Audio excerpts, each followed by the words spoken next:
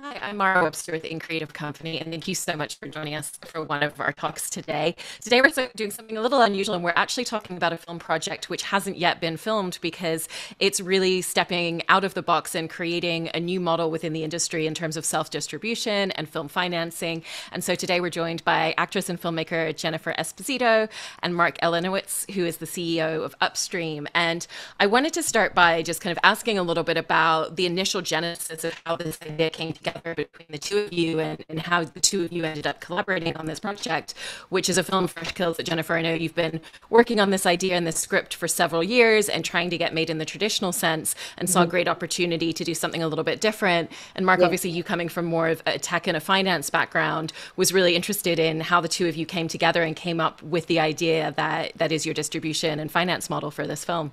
Mhm. Uh, well, I could say that it's it's been like 20 years, something crazy, where I had the film in mind, and then you go through your career, and you're put into certain areas, and it's like you know everybody likes to be they put you in a box in any career, and it's like that's what you do, and you want to break out and then make a film. That's an even a stumbling block that you have to get over. But when I finally got around to it, and I thought, I just didn't like the roles I was seeing for myself, but I also didn't, I just didn't like the standing of women in the business. And, joined all the groups, went to the rallies, used my voice, a tweet here and there, like power to women and the injustice and all of that. And then I realized I had to look at myself and say, but really, what are you doing? What are you doing besides complaining? Like what are you doing? So I thought you need to write what you want. You need to step into the life that you believe you can have, and there are things that you want to say, and the story. Just do it. Forget about the box someone's putting you in. You know, what are you doing to justify that? So I really had to take a look at myself first. And when I finally got the script done, then it was like, is anyone going to like it? There's so many blocks. And it started to receive really, really positive feedback. And then I was so excited. I had an enormous meeting with a big streamer, and I sat with a female executive, and she was like, I love this. This is one of the best pitches I've had in years, and I love the story. She said, but let me ask you a question, because at the time I had a male director. I had two male directors that wanted to direct it, but I had a male director, not officially attached, but he wanted to do it. And I had said that to her. And she said, why do you want to give this away? Why do you want to have someone else direct it? And I thought, she said, because the pitch is up. It's a very personal story. She said, this is obviously very personal to you. This is very much your work. And I said, because I know what I'm up against. I know what I'm up against. I know what I'm looking at, trying to, as an actress, and people believe they got me pegged, and to try and then go get money for not only to be a female actress, director now, filmmaker, but the cast is primarily women. And I knew what I was up against. And she literally did something great for me. And she said, you're right. And I thought, wow, that's wonderful. Pure honesty, because with that, at least you can use that. But I have to say, what she said next really changed the whole course of this. She said to me, she said, listen, you're right. She said, it's not going to be easy. She said, and I'll tell you, being where I am at this company, we're greenlighting very large films with big, big names. And, you would need to get a male big lead to get this in here. She said, but I believe in you. And just because like we're not there yet doesn't mean you shouldn't go and do this. So you go do this. Go do this independently. Get your money. You have investors. Tell them to call me. I'll tell them how much I believe in this, and I want to see it when it's done.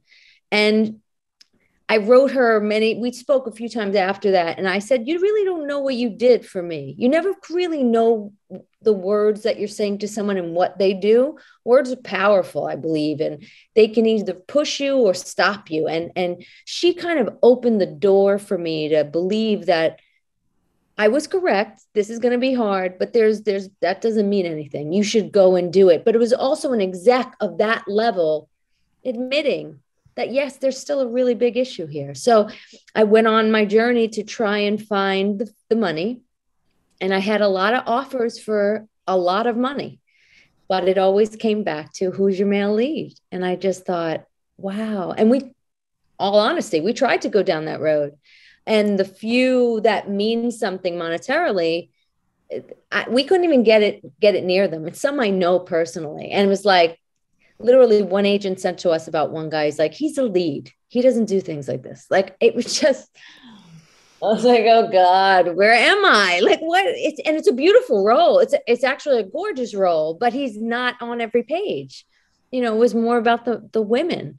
And being heartbroken and blown away, but I'm also someone who just doesn't stop. It's almost a hindrance. It's like at a certain point, you got to be like, okay, you're done. Nope. I just keep going because, and also when there's such injustice, it really gets me. I just don't understand it. I just don't understand it. And I try and figure out how I can understand it. And then when we do get close to one of the guys, we'd realize that we'd have to pay him like 80 times what we'd have to pay all of our girls. And I thought, I can't go out and bitch about how I've gotten paid less than all of my male co-stars and then do it to my female leads who are carrying this movie on their back. This is hard material. Like, how can I do that? So we were getting funding from small investors here and there, and we were moving, but it would have been a real tight budget and really hard to make. And hey, that's fine too. But someone put me in touch with Mark. And when he started telling me what he was doing, it was very strange because I had pitched crowdfunding to my producers. And they were like, Jen, no, I don't think that's the way to go. And I was like, why? We need to tell people what's going on, because I'll tell you another piece of this puzzle. When I heard about the male basically green lights films, and I didn't know that. I really didn't know that. I had heard, but I really didn't know how serious that was. And when I started to do some research, and it's right in our union, they implemented something called a diversity clause. And what that is like, they will give you financial incentives to put 50% diversity in your cast. And the first diversity listed is women. And I just was blown away. So I was like, we got to tell the people, because I very much believe like the people, they have to know these things. And we have to go out there and crowdfund and tell people. And, I got into this whole thing. I mean, the last 4 years watching men die in the streets and women, all these rapes and like everything kind of came to the surface in the last couple of years. And you're watching and going, what the hell can I do? What can I do? And I started to really realize that, listen, our culture is shaped by our media. It's shaped by our movies. It's shaped by our TVs. It's shaped, and the stereotypes that we make about certain cultures, that's all a big responsibility on the entertainment industry. And I thought, we have to do something. So that's why I was thinking crowdfunding. But when Mark came along, and it was like crowdfunding, like times 1,000, like I was blown away. And I thought, literally, me and my producers were like, this is it. We found the road. Like, you're searching in the woods. It was like, well, I think we see the road to back into town. Like, it was, whoa, we were blown away. We really were blown away, because it really, like we were talking about before this started, simply put, this could be an alternative route of funding for filmmakers. This could literally be an alternative route to hear all voices, all stories from every ethnicity, from women, from men, from all gender. Like, it's enormous. It's really enormous. And I know Mark can explain more about what exactly the platform does, but to me, it's a game changer. Yeah, Mark, I'd love to have you kind of dive into some of the details of how you envision this, because the idea basically is a $3.5 million IPO, and I think to Jennifer's point that it takes that idea of crowdfunding, but instead of getting a T-shirt and merchandise and access to see a trailer earlier, it's more about you're actually an investor in the film and you have the opportunity to share in its revenue and share in its success on the other side of things as well. And so, how did you really work on creating this model for a project, but not just as a one-off, but really thinking about the way in which you could build something that has the opportunity to shift the way in which we finance and distribute films? Yeah, I mean, that's exactly what it is. We were looking at trying to come up with an idea of how to democratize and allow fans, the very people that watch all this content, the people that listen to music, the ones that go and spend their money to enjoy these films, why can't they be a part of it? And if you think about it, these are the fans that drive the success of these films, because ultimately it's up to the fans to watch it. So let them be a part of it and let them get close to the movement, be a part of that change, be a part of the way things are being financed in Hollywood. I mean, we saw a lot of changes over the last 2 years with COVID, where streamers are becoming more popular, where content is being not just on streaming, but it's also on YouTube and TikTok and other types of mediums. So what we looked at doing is combining securities laws with the ability to finance these films. And we built with modernization of blockchain, is we were able to create a marketplace that was safe and secure for investors to be able to transact and then be able to buy into these opportunities, but have it in a meaningful way. What we saw this past year with Wall Street was something with the gamification of stocks. Everybody was talking about how all of these, how the hedge funds need to die and how the little guy needs to win and all of that. And we saw a lot of market manipulation on both sides. And that manipulation can't happen in the blockchain. So went out and we built a stock exchange. We're a national securities exchange, and we're outside the United States. Unfortunately, the U.S. securities laws do not allow investors to be able to buy into these opportunities and trade immediately. But outside the U.S., you can. And this is where actually I give Jen credit, because she's not a securities person, but she seems to know now more about securities and crypto and stock trading and all of that than most people I speak to. But it was her vision to come up with an NFT, which is a non-fungible token. And that's a term that more people are using nowadays. A year ago, nobody would even have an idea what does fungible mean. But it was a unique opportunity to allow Americans to be able to participate.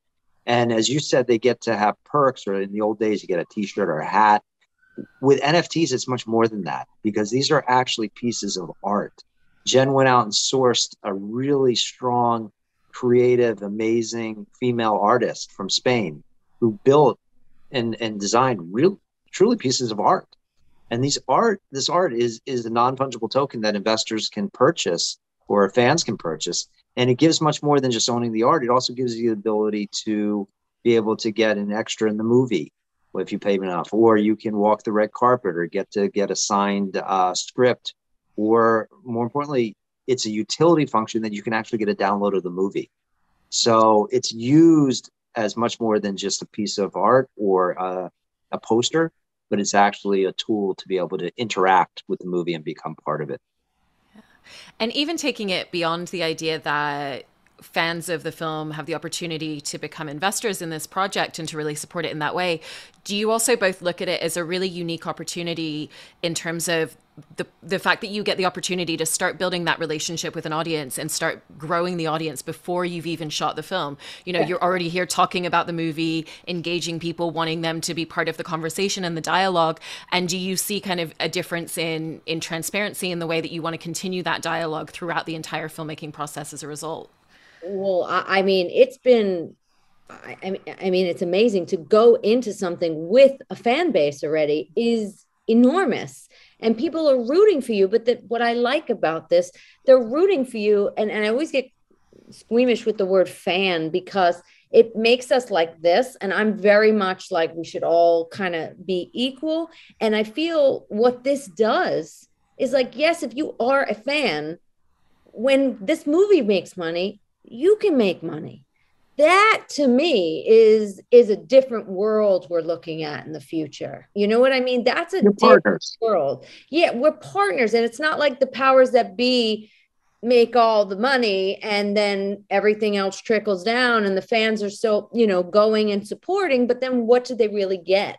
And that's why we did make it available for everyone to be able to join with, these perks and these NFTs and also, so there's a few different ways to be able to get involved, but that's why it was important for us to make it so everybody $25 can get involved and join this. And we really do believe that this pushes forward change, because they also can pick, like, that's something I want to see. Like, for instance, my movie is it's the female perspective of a mafia genre, which we've never seen before.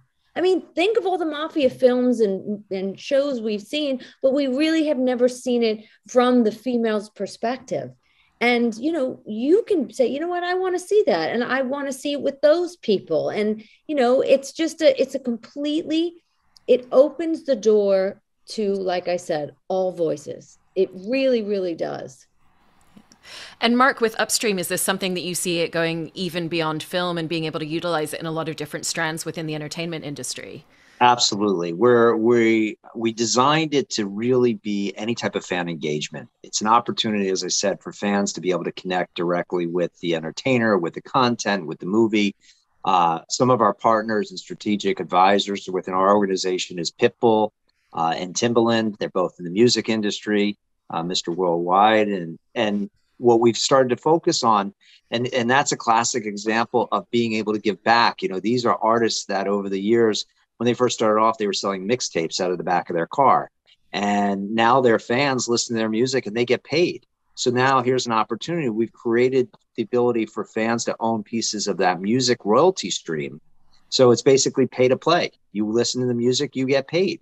So you're doing this already, and it's a win-win for both sides, because it allows the artist to be able to share their success back to their fans and give back instead of being on that pedestal. As Jen said, you got those levels. It's equalizing it and making everybody part of the movement and part of the creation of that content by either listening to it or purchasing or sharing it. And then the beauty of what we've been able to create with NFTs and with our site and with Upstream is that can all be shared virally.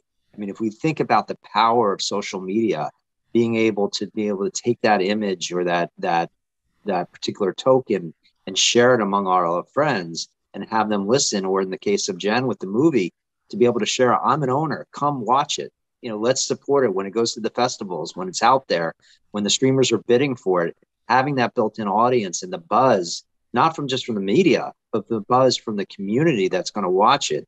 That to me is a really powerful statement. So Upstream has been designed to do that with concert tours and music and films and other types of royalty streams where fans not only own it and they get to see the upside and actually trade it like a stock, but they also get dividends. And it's nice to get a return on your investment. And Jennifer, you've always utilized your voice within the industry to advocate for inclusivity, and even your journey of trying to make a female-led film is something that was just hitting all these roadblocks. And so for both of you, do you also see this as an opportunity for creators to have a lot more autonomy over the work that they're making and to really bring down a lot of those walls that exist to create more of a diverse and inclusive industry as well? Well, that's the hope.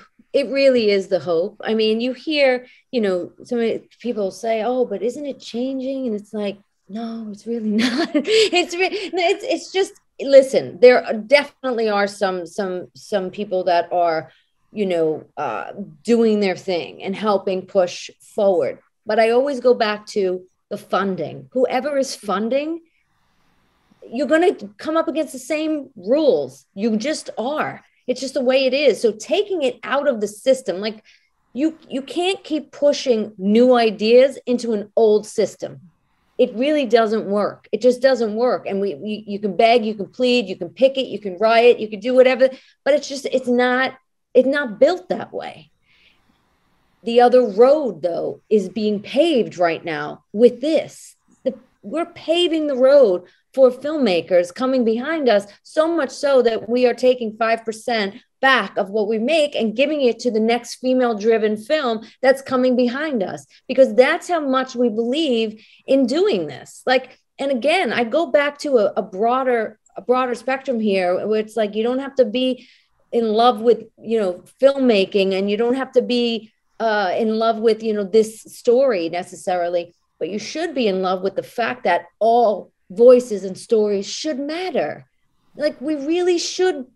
We should see the world on our screens. We shouldn't see one side of the world. We shouldn't see one size. We shouldn't see one age. We shouldn't see one group. And we have. That's why we have the problems we have. That I believe that is one of the biggest issues we have, is because even if you look back 10 years, like when you realize like how much of an issue it is, when you look back 10 years, you'll be shocked. You will be shocked at the stereotypes you're looking at. I've played them. Like I've you know, I've seen them, I've played them, I've witnessed it, and we just can't keep going down that road. So any road that is an alternative, again, we're not demanding Hollywood change because it's not happening. We're paving a new road here. It's just for people to understand what this means. Like I said, it's much bigger than a movie.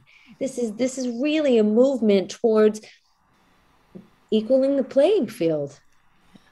And sorry, Mark.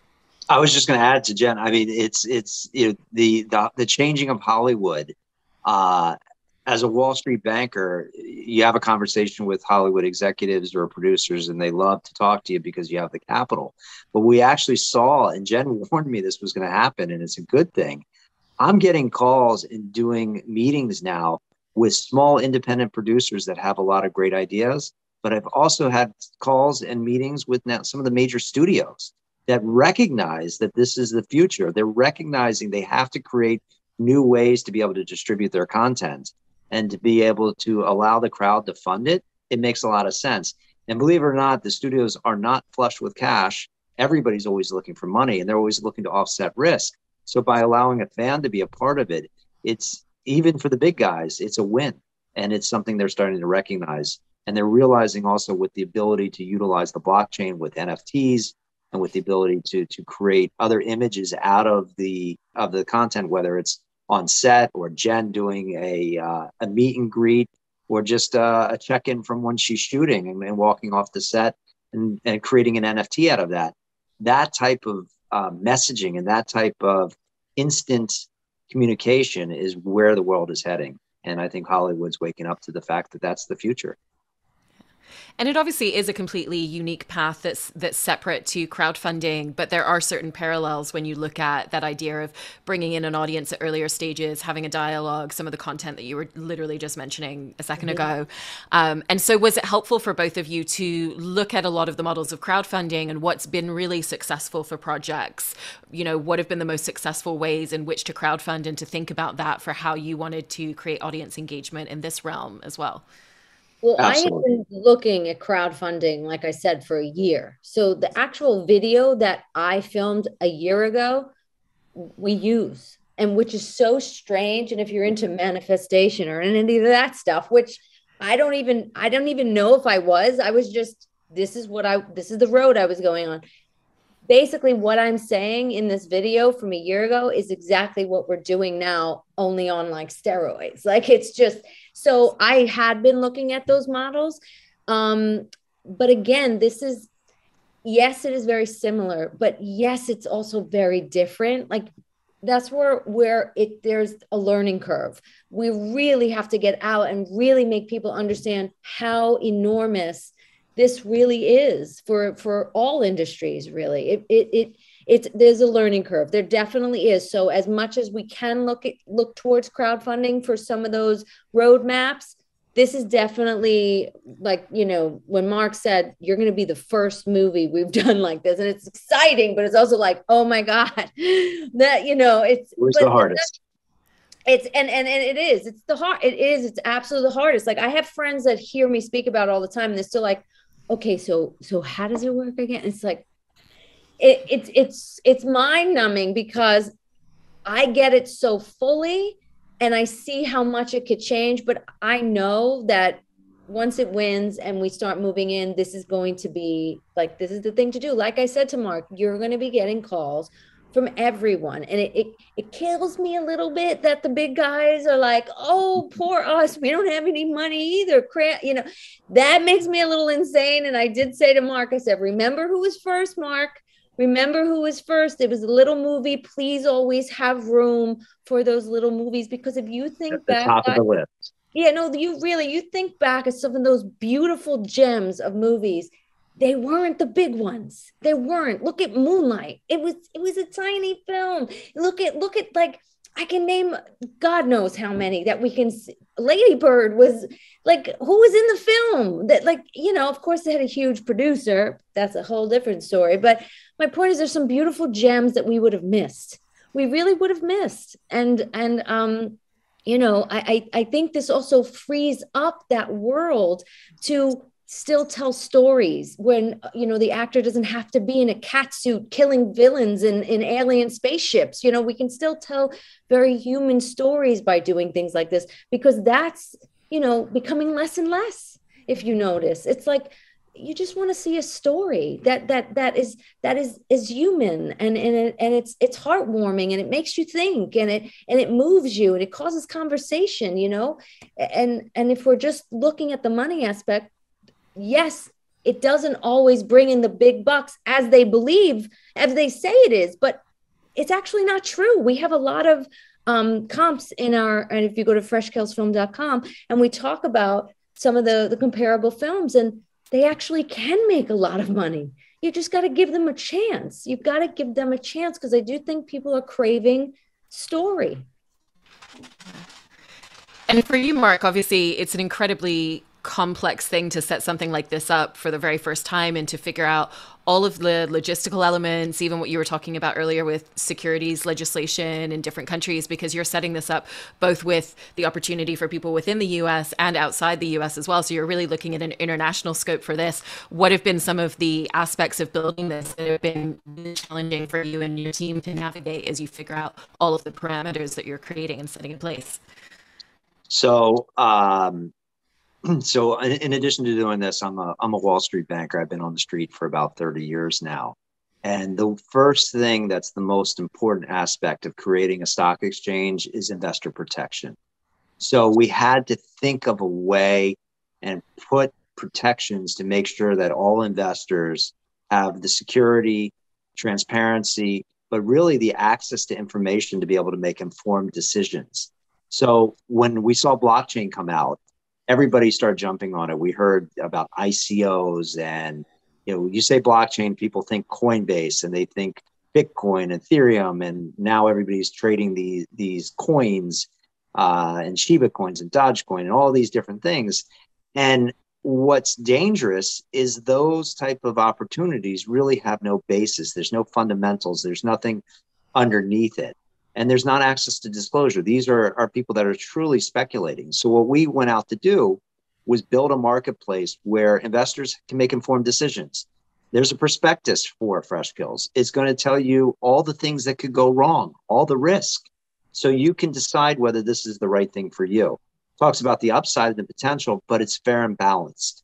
And those were some of the things that we need to look at. And the other thing that we had to think about is we hear the horror stories of blockchain where somebody has all of their coins on a thumb drive and they lose it and they've lost millions of dollars, or they've had somebody hack them.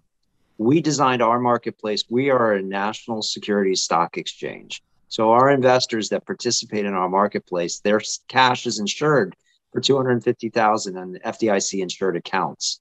We have all the deposits that are held in a licensed clearing agency. So if somebody was to lose their stock certificate, it's just like here in the US. You put in an affidavit and you're able to get it replaced. We don't have to worry about those things that come with it. But more importantly, the investors don't have to worry about that Gen isn't real. When you look at the NFT market, and we laugh about that, but we're starting to see it now. I think we just saw it with the coin that came out from, now I'm totally blanking on it, the Korean film show that everybody loves. Yeah. I loved it too, and I can't even remember what it. But The where they're killing each other, right? exactly. So somebody came out, made a scam coin, everybody invested, and they all had their money stolen.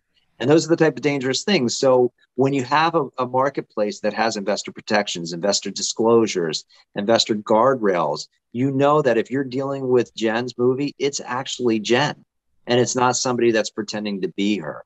And that was just some of the important things that we put into place. So you asked me the question, it was navigating US securities laws, it was navigating international securities laws. Each country, each jurisdiction have different rules that you have to work with. This didn't happen overnight. It was 3.5 years in making, and it was very sophisticated code. My partner was able to build amazing technology. The one thing that we can do is we can create an NFT in 18 seconds. And we allow investors to come in and use credit cards and debit cards and PayPal. We also take cryptocurrency in the form of a USDC stablecoin, but we also take cash. But we made it simple. And if I don't know how much you know about the blockchain, but if you look at some of these other sites, you have to take money and send it to Coinbase and convert it into ETH, and then you have to use MetaMask. 5 different steps. It's too confusing. You just want to be a part of a movement and be able to download an app, go through a KYC, and then use your credit card and be a part of Jen's picture and her vision. And that's what we designed.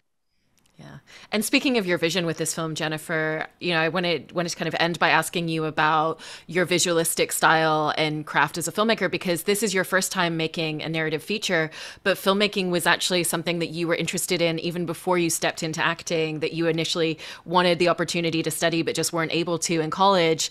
And so how do you feel that all of these years and all of your experience in the entertainment industry has really been building towards this moment, not just in terms of this project, but also who you are as a filmmaker, especially with all of the filmmakers that you've had the opportunity to collaborate with and to watch how they work and to really be developing your style before you've even stepped behind the camera already? Well, I tell you, it's a great question. And someone said to me the other day, who's been close to the project for a while, and she said, when I read it, it reminded me of the girl that I saw in Summer of Sam. It was that raw emotion being that I saw, and it hit me because that is very much who I am, and that quality is very much what I wrote.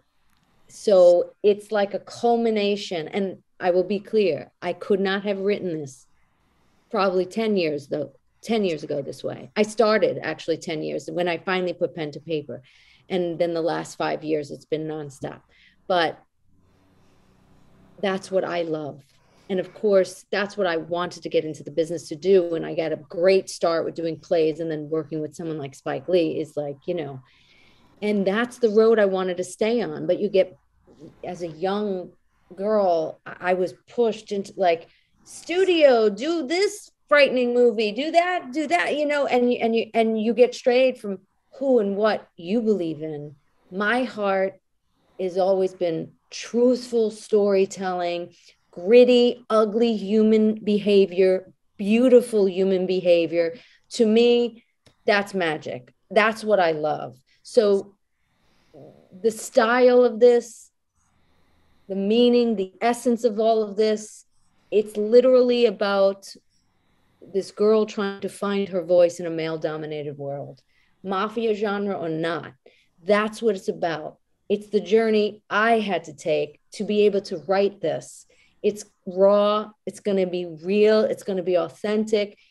I would put myself not put myself in a category of like Spike Lee, because those are geniuses. But if I could lend or go into the world of him and what he's done with New York stories, it's a very, very New York based story, then I'm golden. I see it, I know it, I feel it, every bit of it, every 25 years of the bumps and the bruises and the absolute devastation sometimes in this business for me, every single piece led me to this moment. I know that 100%. And I probably couldn't have done the job that I'll be able to do now without any of those experiences. So, yeah. Well, I'm so glad that someone made the introduction between the two of you for this opportunity to exist. And I'm so impressed by everything that you've constructed and set up. And I think it is such a great opportunity for the industry to create new pathways and to create new opportunities for both audiences and for creators themselves. And can't wait to watch this film and the continued success of this project. Thank you so much to both of you. Thank you for giving us this opportunity. Really, we appreciate it.